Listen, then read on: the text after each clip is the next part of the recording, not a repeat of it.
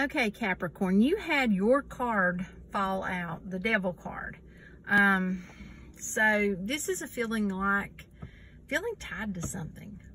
You know, this could be a soul tie, this could be an addiction, this could be so many different things, but it's almost like it's time to cut the ties that bind.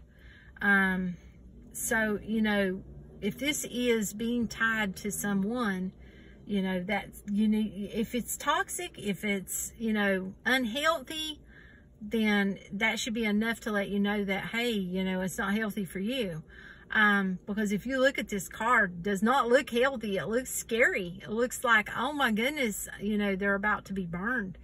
So, you know, if there's addictions, they need to be dealt with. If there are bad habits, they need to be dealt with.